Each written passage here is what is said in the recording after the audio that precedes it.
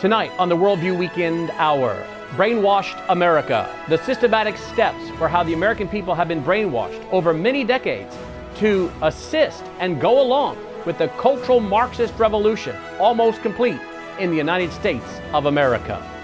The Worldview Weekend Hour begins right now.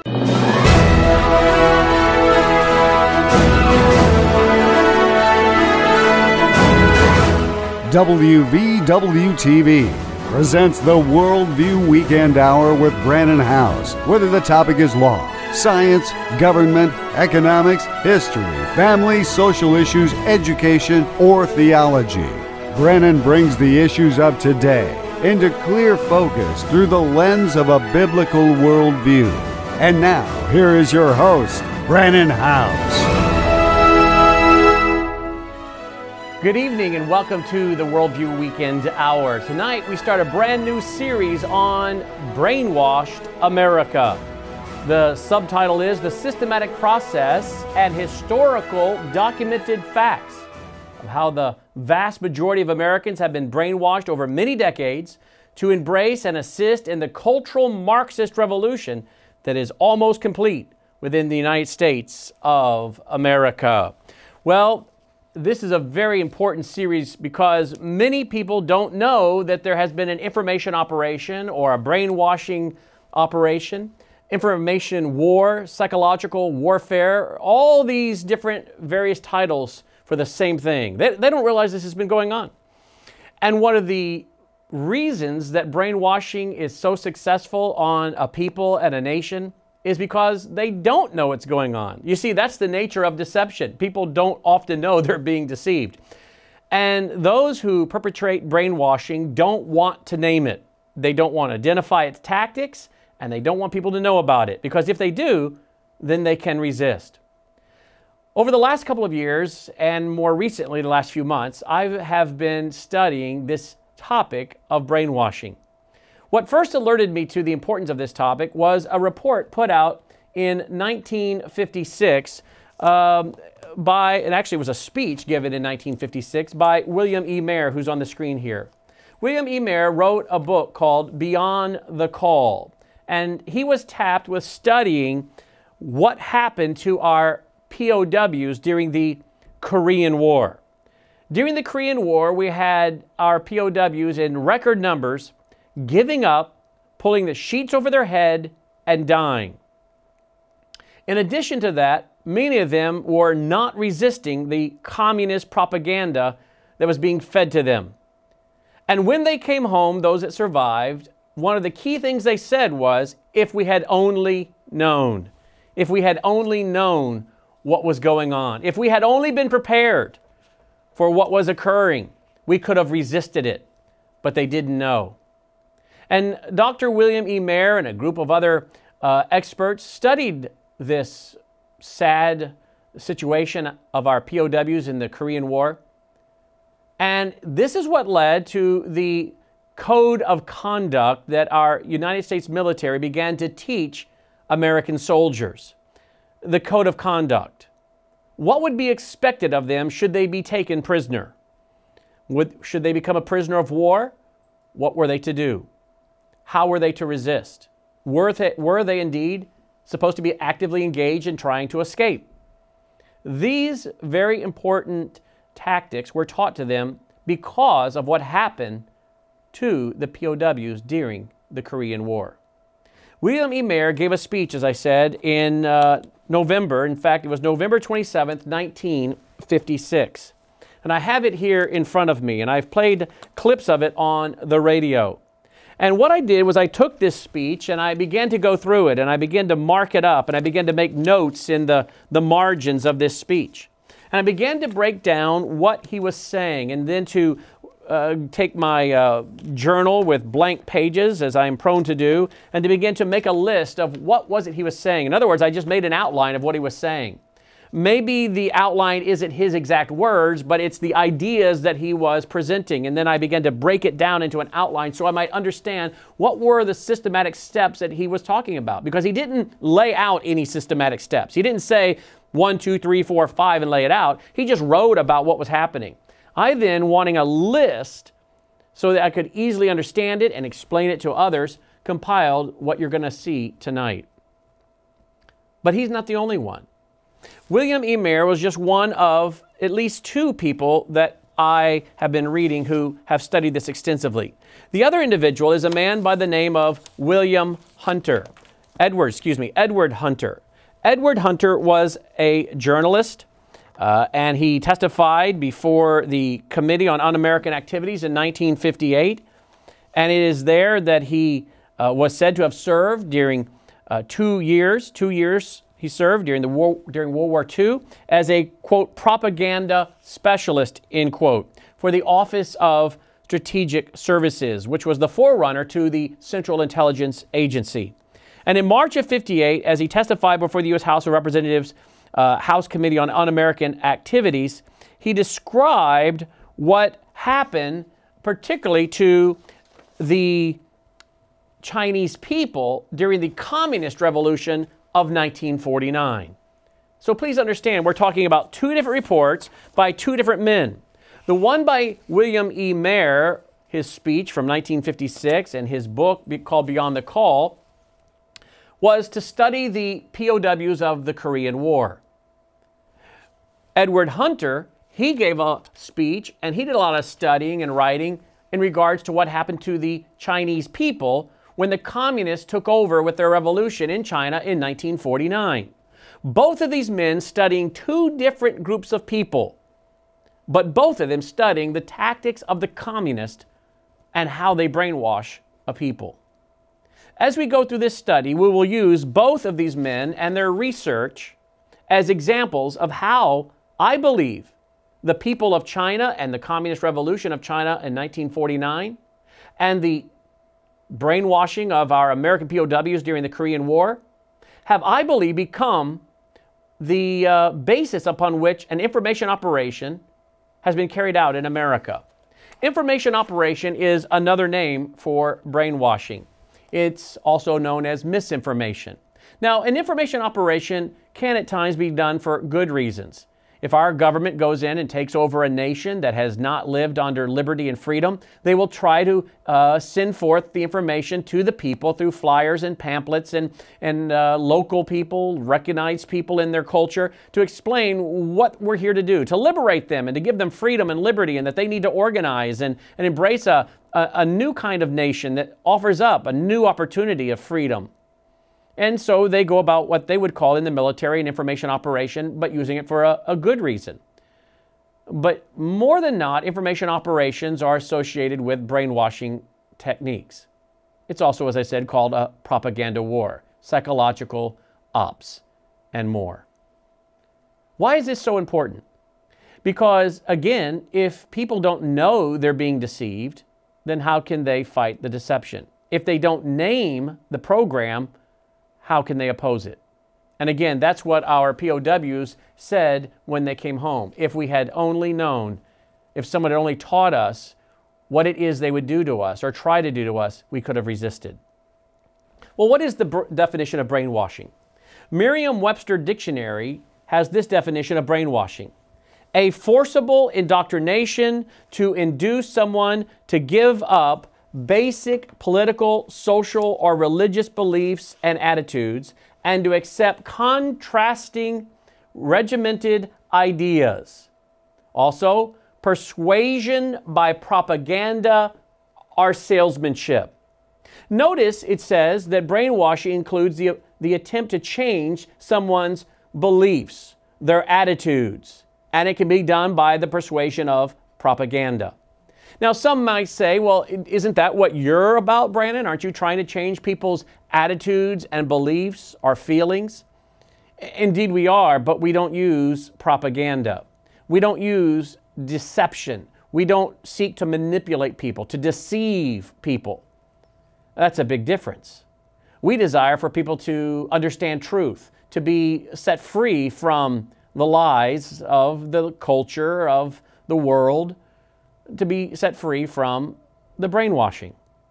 So there's a big difference between changing someone's attitudes, values, feelings, and beliefs with a good purpose and using the truth and not being manipulative, and one that indeed uses lies, manipulation, and other tactics to change someone's attitudes, values, feelings, and beliefs in a way that is harmful to them and to society.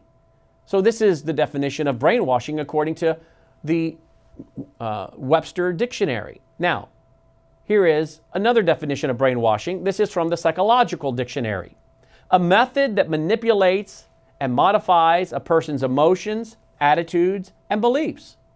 It utilizes intensely persuasive, even coercive tactics in order to enforce these changes. Again, we don't set out to be manipulative or to manipulate someone's emotions or attitudes or to force anything on them. Now, where did the term brainwashing come from? Well, the term brainwashing has largely been connected, as I said earlier, to the 1949 Communist Revolution in China.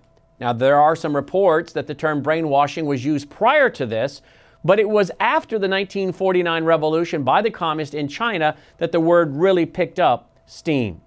Here is the book by Edward Hunter, published in 1958, called Brainwashed. And as I said earlier, Hunter served for 2 years as a propaganda specialist for the Office of Strategic Services during World War II. He goes on to write in that book, Brainwashed, the new word harmwash, which is again a Chinese word, the word harmwashing entered our minds and dictionaries in a phenomenally short time. This sinister political expression had never been seen in print anywhere until a few years ago. The word came out of the sufferings of the Chinese people, put under a terrifying combination of subtle and crude mental and physical pressures and tortures. They detected a pattern and called it brainwashing. The Reds wanted people to believe that it could be aptly described by some familiar expression such as education, public relations, persuasion, or by some misleading term like mind reform or re-education. None of these could define it because it was much, much more than any one of them alone. The Chinese knew they hadn't just been educated or persuaded. Something much more dire than that had been perpetrated on them, similar in many peculiar ways to a medical treatment. What they had undergone was more like witchcraft, with its incantations, trances, poisons, and potions, with a strange flair of science about it all, like a devil dancer in a tuxedo carrying his magic brew in a test tube. The communist hierarchy preferred people to believe that there was no such thing as brainwashing. So long as they could keep it concealed without a name, opposition to it could be kept scattered and ineffective.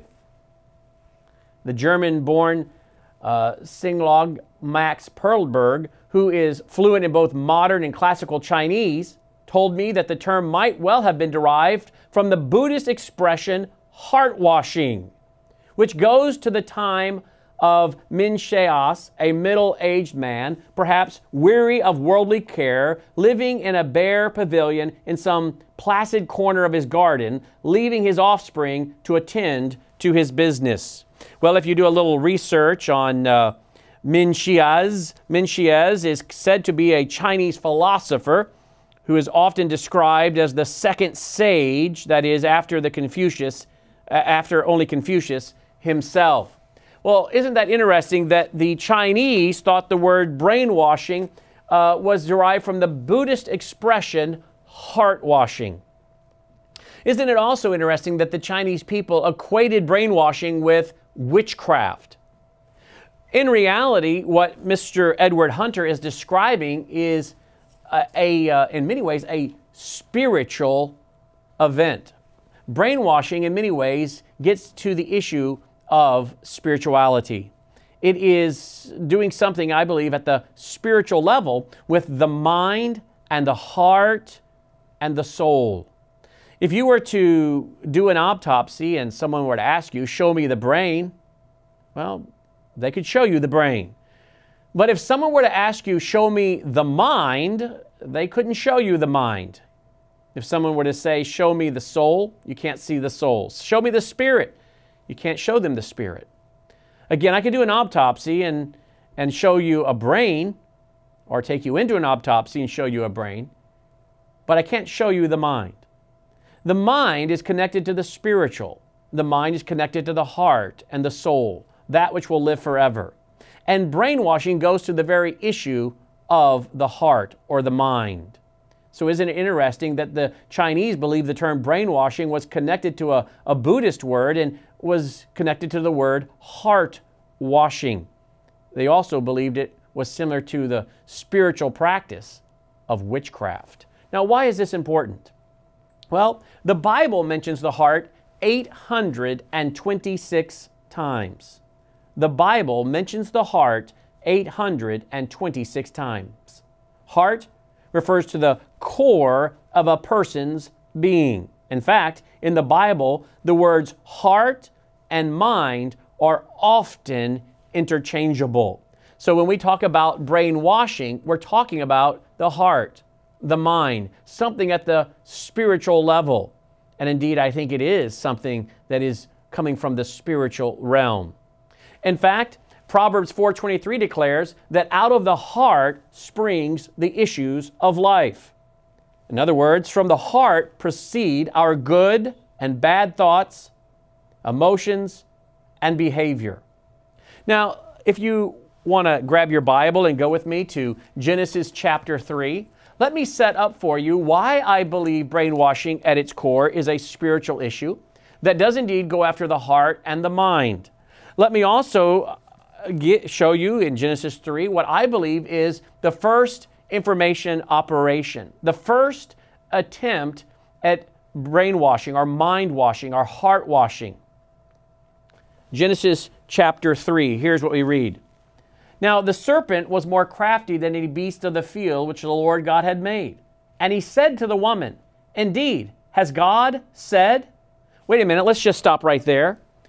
One of the key things that a facilitator carrying out the goal of brainwashing must first do is to get an individual to doubt their own convictions.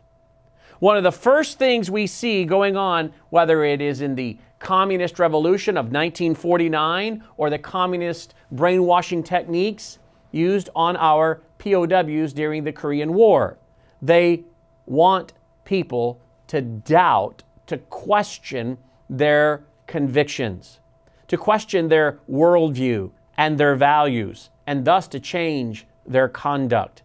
We know that your worldview is the foundation of your values, and your values is the foundation of your conduct. Thus, if they can get you to change your worldview, you'll change your values. You change your values, you're changing your conduct. And so, at the very premise of brainwashing is getting people to doubt their own convictions, to doubt what they believe, to doubt the foundation of their worldview.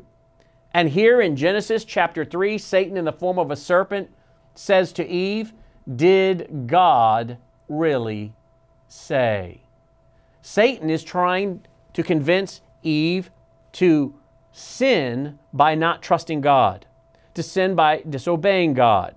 But she first must be convinced that God is not what He says He is. Eve must be convinced that it is acceptable to question her core convictions and values and worldview. Yes, Eve is being asked to question God. Did God really say? You see, brainwashing requires people to question their theology. The word theos, or God, is where we find the word theology. Theos, God. Theology. Theology is, again, coming from this idea of theos, God. It is the study of God. And if you can get somebody to change their view of God to there is no God or man is God, you have changed their theology. And once you get them to deny there is no God, as Friedrich Nietzsche said, God is dead, or you get them to believe, as the New Age teaches, man is his own God, you now have gotten them to question, did God really say? And now the brainwashing operation can get underway. In other words, people must be involved not only in questioning absolute truth, questioning God, questioning their theology, they also must be involved in what is called self-doubt. The facilitator of a brainwashing operation wants the subject to question their own beliefs. Well, maybe I have been wrong. Maybe I have been deceived. Maybe I have been manipulated. Maybe I have been used. Maybe I have been mistreated. Maybe I'm not being treated fairly. Maybe I have not been treated justly. And they're called to question even their own convictions, self-doubt, self-criticism. Maybe I wasn't being smart. Maybe I haven't been aware of what's been going on. Self-criticism, self-doubt.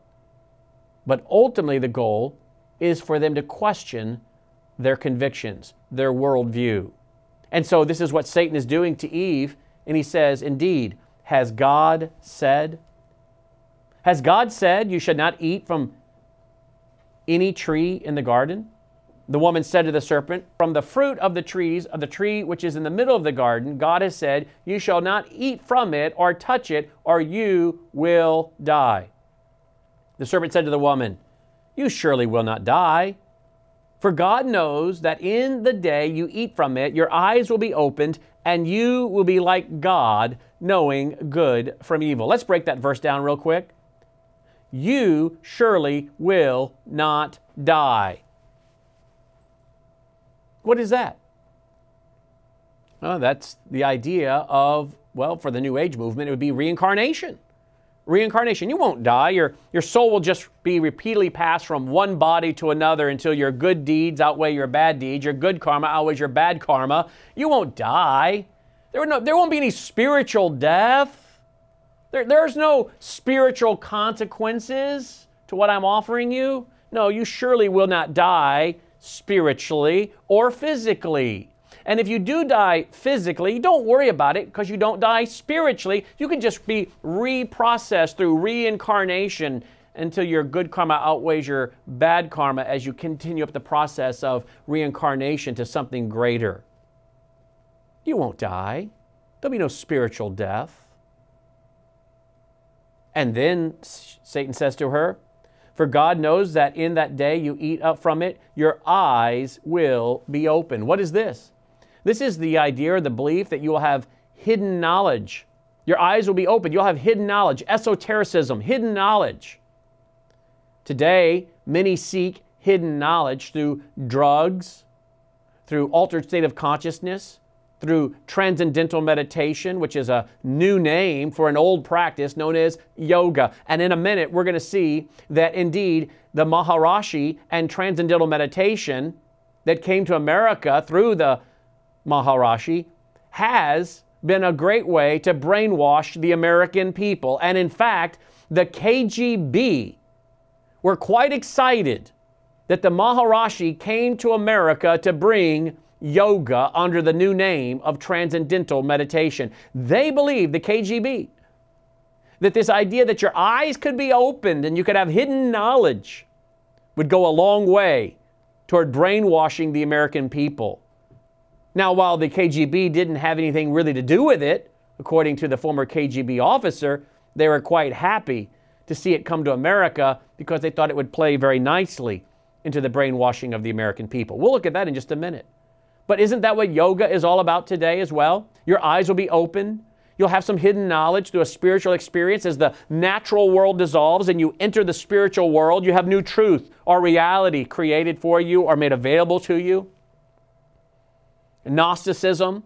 Gnosticism's a definition that would be very lengthy, but in a basic term, it's the idea of pursuing hidden knowledge, Gnosticism, higher knowledge or hidden knowledge. And again, the thought is that can be done through drugs or hypnosis.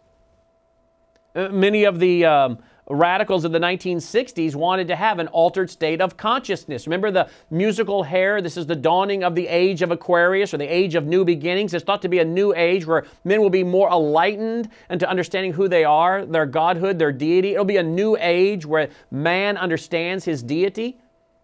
But to do that, they had to tap into their unconscious mind and have an altered state of consciousness to discover their godhood or their deity. And drugs was a great way to have that altered state of consciousness, they said. But some didn't want to do drugs. And then here comes the Maharishi offering up yoga under a new name, transcendental meditation.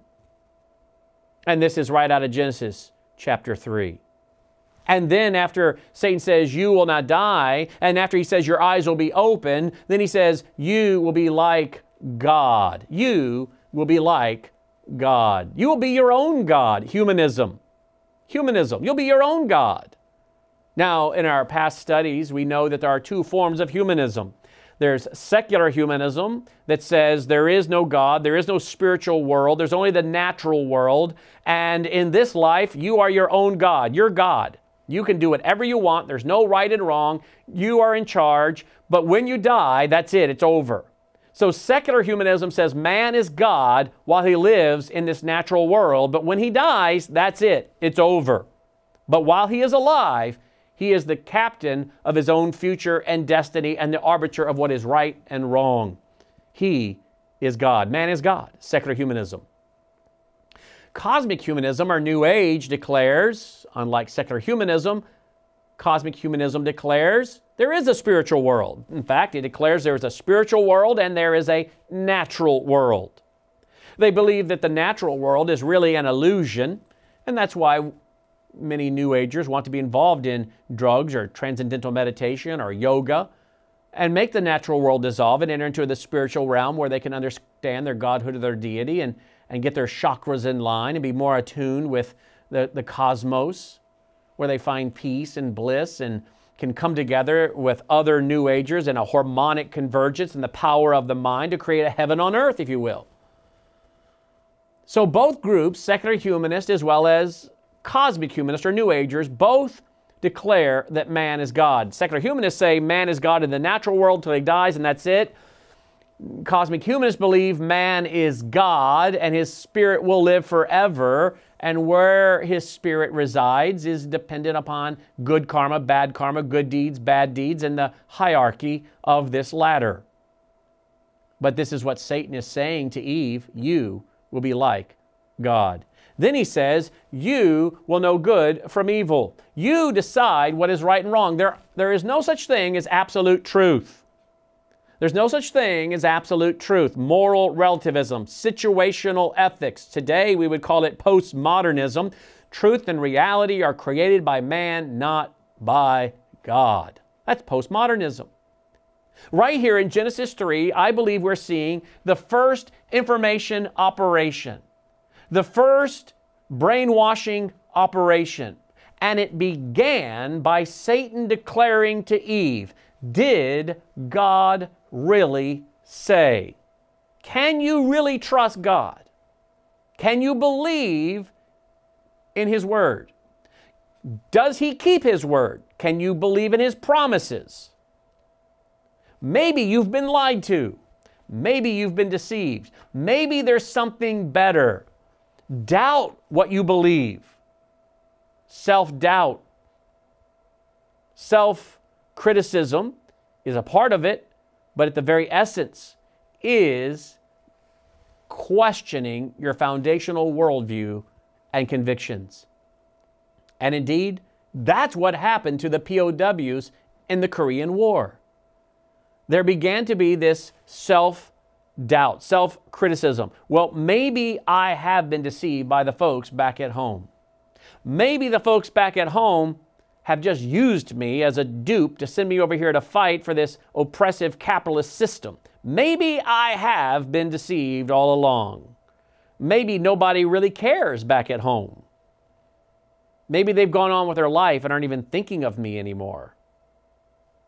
Maybe my worldview based on God and country and patriotism has been a form of manipulation.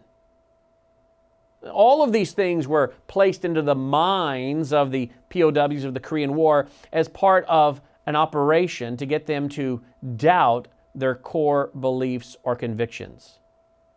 But what the studies by people like William Mayer found out is that, unfortunately, many of our American POWs of the 1950s Korean War, well, they didn't really know what they believed. In other words, they didn't have too many convictions. And as we have seen in past studies, a lot of this started to occur in our schools in the 1940s, when America's textbooks began to come under great manipulation by globalists, by collectivists, by wealthy foundations who were busy using their money to get textbooks of America rewritten to not teach individuality, to not teach the responsibility of the individual, to not teach about our constitutional republic, to not teach absolute truth, but instead to teach collectivism, to teach the idea of progressive ideas or socialism or collective salvation, the group consensus. And this was in the 1940s. And this involved even a congressional study and research known as the Reese Committee. And this committee in the 1940s found out that these liberal, globalist, progressive, socialist foundations were starting to influence what was going on, what was being written in our curriculum of our schools in America in the 1940s, which thus produced the men of the 1950s who really didn't know what they should know about America, our constitutional republic, our form of government, our economy, how it works, so that they could have indeed deep convictions about our way of life. And the Chinese found out very quickly they don't know much. They're easily manipulated. We can get them to doubt their American way of life. We can get them to doubt their American values and ideas, and to question and doubt their own government.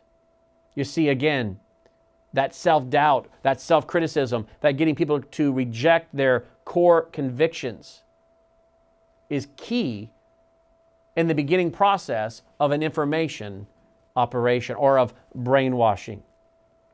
Here is the statement of Ed Hunter on March 13th, 1958, before the United States Congressional Committee on Un-American Activities. He said, quote, "No man has ever been brainwashed whose mind has not first been put into a fog." Well, isn't that interesting? Isn't that what drugs largely do to the brain? A fog?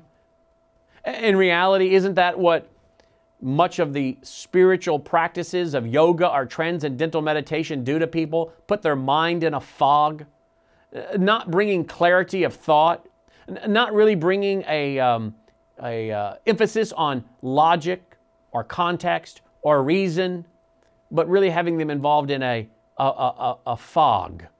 So this is what he said: "No man has ever been brainwashed whose mind has not first been put into a fog."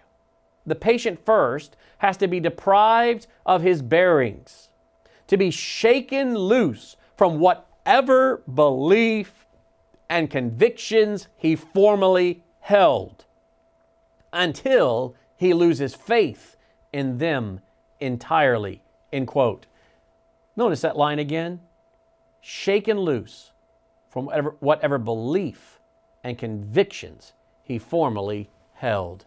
Again, one of the very first steps of brainwashing is to get them to question their worldview, to question and to doubt their own convictions. Here is a picture of Yuri Bezmenov.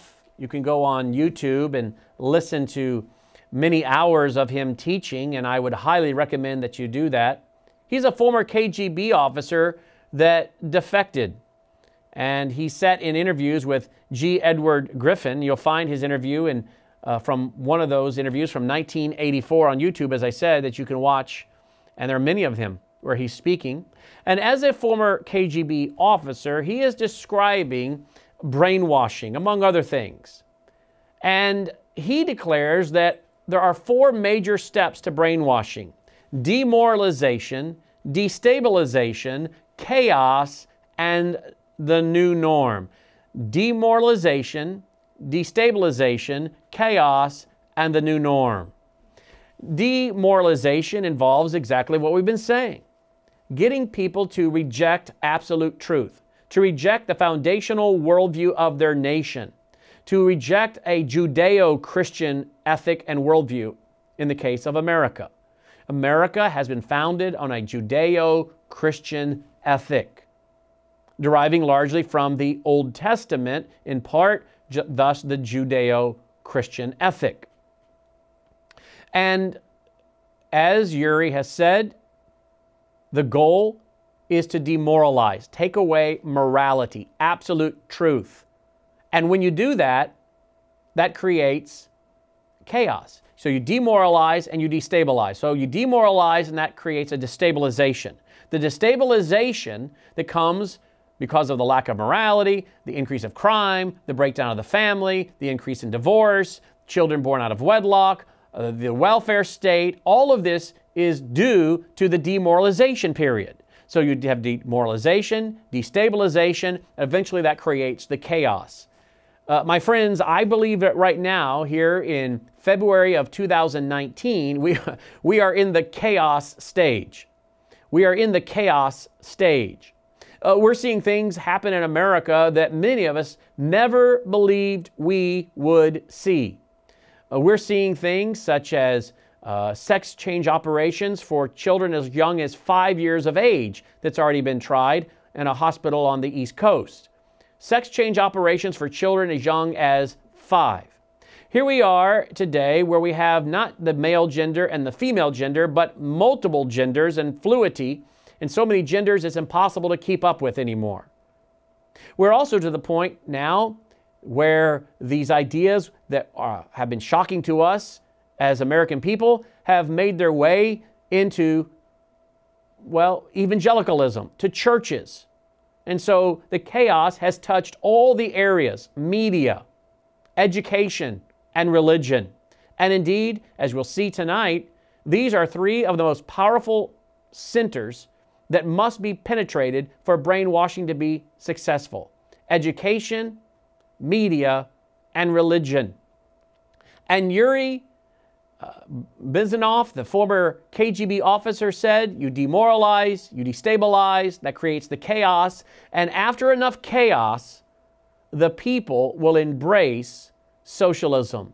They'll embrace the revolution within their country. They will cry out for the government to stop the chaos, to bring some stability and some peace and some security.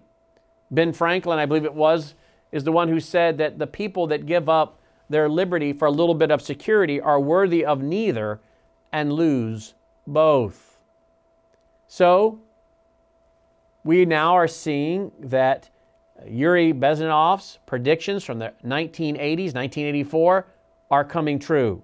He said, quote, the KGB was even curious about this gentleman, Maharishi Mahaji Yogi, a great spiritual leader, or maybe a great charlatan and crook, depending on from which side you're looking at him. The Beatles were trained at his ashram in Haridwar in India in how to meditate. Mia Farrow and other useful idiots from Hollywood visited his school, and they returned back to the United States absolutely zonked out of their minds with marijuana, hashish, and crazy ideas of meditation. To meditate, in other words, he said, to isolate oneself from the current social and political issues of your own country, to get into your own bubble, to forget about the troubles of the world. Obviously, the KGB was very fascinated with such a beautiful school, such a brainwashing center for stupid Americans. He said, I was dispatched by the KGB to check out or check into what kind of VIP Americans attend this school. You see, a person who is too much involved in introspective meditation, you see, if you carefully look at what the Maharishi Mahesh Yogi is teaching is to Americans, it is that most of the problems, most of the burning issues of today can be solved simply by meditating. Don't rock the boat. Don't get involved. Just sit down, look at your navel, and meditate. And the things, due to some strange logic, due to cosmic vibration, will settle down by themselves. This is exactly what the KGB and Marxist, Leninist propaganda want from Americans. To distract their opinion, attention, and mental energy from the real issues of the United States into non-issues, into a non-world, non-existent harmony. Obviously, it's more beneficial for the Soviet aggressors to have a bunch of duped Americans than Americans who are self-conscious, healthy, physically fit, and alert to the reality. Maharishi Yogi obviously is not on the payroll of the KGB, but whether he knows it or not, he contributes greatly to the demoralization of American society. And he's not the only one. There are hundreds of those gurus who come to your country to capitalize on the naivety and stupidity of Americans. It's a fashion. It's a fashion to meditate. It's a fashion not to be involved. So obviously, you can see that if the KGB were that curious, if they paid for my trip to Hardwar, if they assigned me to that strange job, obviously they were very much fascinated. They were convinced that the type of brainwashing is very efficient and instrumental in the demoralization of the United States. My friends, this is exactly why I laid out for you his 4 steps that the KGB sought to bring about to overthrow a country. Demoralize, destabilize, chaos, and now the new norm. The new norm being the utopia of Marxism. But he says that yoga, this spiritual practice of yoga, was used during and was, well, applauded by the KGB and the Soviet Union as very effective in helping them with the demoralization of America, even though they had nothing to do with it. Why? Because it taught people not to pay attention to what's going on. If you want the natural world to dissolve and to enter the spiritual world where you can get your chakras in a line and find peace and harmony and your deity, discover that you're God, maybe perhaps even to meet a spirit or master guide, because after all, a spirit or master guide is an individual who has died and through the process of reincarnation has become more highly evolved, and they become a spirit or master guide and they can help you through life. And New Agers openly admit that the most popular way to meet a spirit or master guide is through drugs or hypnosis, things like transcendental meditation or yoga. So they would much rather, the KGB, have Americans not thinking about what's happening in the world. Global politics, geopolitics, the Cold War, armament, nuclear war. They don't want you thinking about these things. They don't want you thinking about how the KGB are working in America to overthrow your way of government, your way of life, infiltrating your institutions, religion, education, and media. They don't want you paying any attention to that. They would rather you go into the spiritual and not listen to the negative so that you could enter the spiritual without any distraction while they take over your country. Oftentimes today, what do we hear American Christians say? Well, I just can't listen to that Brannon Howse. He's doom and gloom. Well, all we're doing is telling you what's happening, okay? It's not doom and gloom if you believe in what the Bible says is the ultimate culmination of the world. For Christians, it's not doom and gloom. The Bible calls it our blessed hope, the return of Christ to take away His church, His bride, to live with Him forever. But we do know that Jesus Himself said to His disciples in Matthew 24 that many bad things will occur prior to this, but yet He said to His disciples, I've told you these things must happen, so you will not fear. And yet, many people cannot seem to gather together the spiritual wherewithal to gird up the loins of their mind to understand and to listen to what's happening in the world without filling themselves with fear. And therefore, they don't want to hear it. And so they say it's doom and gloom, and I don't want to pay attention. I don't want to read his books. I don't want to listen to his radio show. I don't want to watch his TV show. Well, they're playing right into the hands of the revolutionaries. They don't want you to know any of the warnings we're giving. They don't want you to know any of the warnings that I'm giving you. And that indeed is what yoga is also all about. Entering the spiritual, not listening to anything negative, so that you can come into the spiritual and align your chakras and come to a peace and a tranquility to make the natural world dissolve and enter the spiritual realm. And so isn't it interesting that this spiritual practice of yoga was said by the former KGB officer, Mr. Yuri, to be productive to the demoralization stage of the former Soviet Union. This yoga and transcendental meditation was very much complementary to set up the brainwashing of the American people, a spiritual practice, which goes back to the point we were making earlier, that really at its heart, brainwashing was more accurately called heart washing.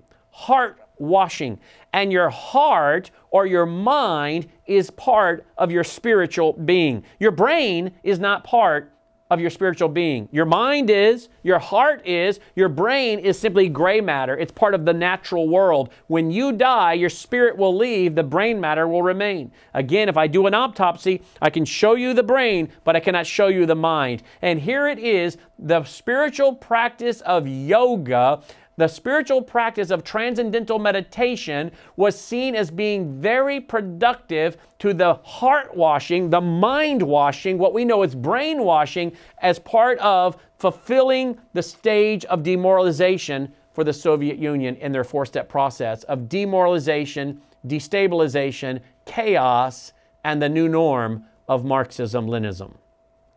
It's a spiritual operation.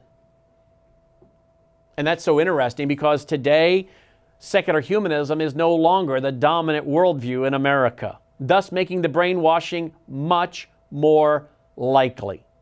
Did you understand what I just said? Cosmic humanism is really now the dominant worldview. New Age thinking. Postmodernism would be right there with it. But secular humanism certainly is not the dominant worldview. Secular humanism said that through human reason, man can solve his own problems. Through human reason, man can solve his own problems. Well, that didn't work out so well, did it? We had World War I, we had World War II, and war after war. It hasn't worked out so well. Secular humanism is no longer the dominant worldview. One reason why is because people realize they are indeed spiritual beings. Where the secular humanists said there is no such thing as the spiritual world, people know instinctively there is a spiritual world, that they are made up of both natural and spiritual. And they want a spiritual experience. Why do they want a spiritual experience? Because they want something. They want a spiritual salve for their guilty conscience. Why is their conscience guilty? Romans 1, 2, and 3 says their conscience is guilty because the moral law, the character nature of God, is placed on their heart and mind. Con means with, science means knowledge. They sin with the knowledge. They offend a holy and just God, and thus they feel guilty. Romans says they are without excuse because the moral law is written on their heart and their mind at the spiritual level, their heart and their mind. And they want a spiritual salve for their guilty conscience. Thus, secular humanism offered nothing for that because it denied the spiritual realm. The New Age movement, which emphasizes the spiritual realm, which people today desire to have a spiritual experience for a couple reasons. One, a spiritual salve for their guilty conscience. And secondly, they want a spiritual experience because they've been told that through spiritual experiences, they can discover the meaning and purpose of life. They can discover hidden knowledge. And what is life really all about? Otherwise, without that, there seems to be no point to life. A nihilism or nihilism. Life has no ultimate meaning. But if you believe in a spiritual world and a spiritual salve for your guilty conscience and a spiritual practice that opens your eyes to hidden knowledge or higher knowledge, now you can begin to understand what is the purpose of life. And so spirituality solves two problems for sure. It gives them a spiritual salve to supposedly soothe their guilty conscience and spiritual cravings, and it also hopes to give them answers to life. And so, here in America today, secular humanism has faded away. Cosmic humanism, New Age, thanks to people like Oprah Winfrey and others, is quite the dominant worldview and will only increase. With the idea of pantheism, all is God. Panentheism, God is in all. Mother Earth, we're all part of one. And as this increases, more and more people are practicing yoga. And as they practice yoga, and they no longer want to hear programs like this. They don't want to know what's going on in America. They don't want to know what's going on in the world because it'll kill their buzz. It'll keep them from getting their chakras in a line and having a peace and tranquility and discovering their spirituality and having that hidden knowledge. So they reject the things of reason and logic and context and understanding of the times. And thus, can you imagine how the former Soviet Union and Putin and all of his still FSB friends, formerly the KGB, his FSB friends are ecstatic that yoga is more the rage today than it was in 1984 when the former KGB officer Yuri was speaking, because that means the brainwashing of Americans is more likely to lead to the demoralization and the destabilization of America because they're not paying attention to the issues of the day. In fact, they have been taught if they do, it'll disrupt their spiritual progress. Wow. Timothy Leary recalls in a piece titled Flashback a conversation he had with Aldous Huxley. Huxley said, quote, "These brain drugs mass-produced in the laboratories will bring vast changes in society. This will happen with or without you or me. All we can do is spread the word. The obstacle to this evolution, Timothy, is the Bible." End quote. Let me just stop right there. What is the opposition? What is the obstacle to the brainwashing, to the mind revolution? The Bible. That, again, Judeo-Christian worldview, absolute truth, a belief in God, right and wrong. This is the obstacle. But what were they doing? They were looking to drugs to have an altered state of consciousness. Yes, indeed, people can have this altered state of consciousness through yoga or transcendental meditation, or they can do it through drugs. And again, that is why drugs were so prevalent during the 60s for many people, was because they were seeking that altered state of consciousness. Now, those that didn't want to do the drugs would turn to the Maharishi and transcendental meditation, the new name for an old practice known as yoga. But Timothy Leary and Aldous Huxley are, again, talking about how drugs will help bring about this mind revolution. But that the Bible, the Judeo-Christian worldview, is the obstacle. To which Leary responded, quote, "We had run up against the Judeo-Christian commitment to one God, one religion, one reality that has cursed Europe for centuries and America since our founding days. Drugs that open the mind to multiple realities inevitably lead to a polytheistic view of the universe. We sense that the time for a new humanist religion based on intelligence, good-natured pluralism, and scientific paganism has arrived." End quote. What does he mean by drugs that open the mind to multiple realities inevitably lead to polytheistic view of the universe? Polytheistic, many gods. Many gods. A new humanist religion based on intelligence, good-natured pluralism, all religions are equal. And then a scientific paganism. This is really, again, the promotion of what we see as dominating the world today that I call one world spirituality. One world spirituality. And we'll get into that later in our study. In her book, Aquarian Conspiracy, author Marilyn Ferguson, this is a very popular New Age book, Marilyn Ferguson affirmed another New Age writer when she quoted them as declaring, quote, "LSD gave a whole generation a religious experience," end quote.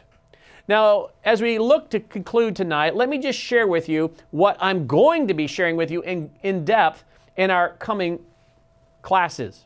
and broadcast. You know the old saying is, tell people what you're going to tell them, and then tell them what you told them. Well, let me tell you what it is I'm going to be telling you in the coming days of this broadcast. I'm going to break it down in points tonight, but in our subsequent programs, we will go into great detail under each point. Here, my friends, quickly, are the systematic steps of brainwashing that I have come up with from my own study. This is original research. We'll watch and see how long it takes some of these bloggers to rip off my research, as they're prone to doing. Within 3 minutes to 3 hours or 3 days, a lot of this ends up on other people's website with no credit, but that's just because these are Romans 1 debased fools. But you'll be watching because this is all original research. These points are not coming from anyone or anywhere else other than from hours and hours of reading how the brainwashing went on, both with the communist Chinese in the 1949 Communist Revolution on their own people, and then also onto our POWs during the Korean War. Here quickly are the systematic steps of brainwashing. 1, remove or discredit leaders that are principled, courageous, and people of convictions and morality. 2, entice the brainwashing subjects into questioning and doubting their foundational worldview, values, and convictions. 3, teach moral relativism and situational ethics in order to destroy morality. 4, teach the importance of group consensus and collectivism and the danger and consequences of individuality. 5, set up a system of rewards, honor, recognition, and advancement for those that embrace the worldview and values of the brainwashing program. 6, apply punitive consequences on any worldview and values that are contrary to the chosen worldview and values being inculcated into the brainwashing subjects. 7, teach a revisionist history that portrays America's capitalist free market system as the source of all suffering and oppression. 8, use informants, gossips, and tattletales to report on non-compliance of individuals and groups. 9, use individuals in trusted institutions and occupations to give credibility to the worldview and values being inculcated into the brainwashing subjects. 10, create an atmosphere, an environment of chaos, suffering, hopelessness, and danger, and then rescue the subjects from this condition so that the persecutor is perceived as being a friend and protector. And then, my friends, I will take you next week and show you the parts of a killing machine when assembled, what that killing machine looks like.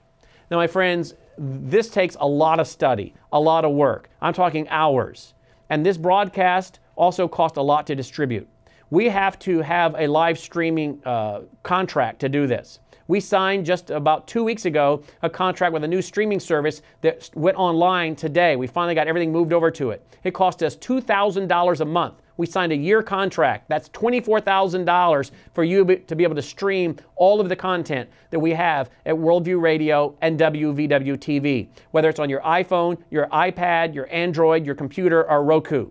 In fact, this new system knows which one you're using. We've never had a system like this. It breaks it into little packets and sends it to you, at the right bandwidth based on the device you're using, be it a phone, or a laptop, or a computer, or an iPad. It knows what your bandwidth is, and it will grab the appropriate size file and send to you. This is very expensive. For $24,000 just for this, so you can watch free programs that we give away as ministry. How do we pay for all this? One big way is through those of you that partner with us through the Worldview Weekend Foundation. Worldview Weekend Foundation is a tax-deductible organization, and you can make a tax-deductible contribution at wvwfoundation.com. You'll also find our mailing address there as well as our phone number, wvwfoundation.com. So if you appreciate the hours that I spend studying and developing these PowerPoint slides and bringing this to you, how is it that I can do this? Because you support what we do. Otherwise, folks, I got to go somewhere else and do something else, run a business, start a business, do something different. So if you want this to continue, not only the studying and bringing it to you, but then the expense of producing it and streaming it and putting it out there, you must partner with us. We don't have big foundations that support us. We have people who give $10, $20, $30, $40. Some give more that are generous, but we don't have any big foundations. George Soros isn't backing us. The Rockefellers aren't backing us. We have people like you. So it's vital that you support what we're doing with a tax-deductible contribution at wvwfoundation.com. And again, you'll find our mailing address there if you prefer to send a check. Now, next Sunday night, we'll pick it back up with our next program in a series that's going to be rather lengthy as we understand brainwashing America, the systematic steps that have been used on the American people to get them to go along and to assist in the cultural Marxist revolution that is almost complete in the United States of America. Thank you so much for watching. Thank you for being interested in these issues. Thank you for being people that think. Thank you also for your prayers. And till next time, I'm Brannon Howse. Thanks for watching. Take care.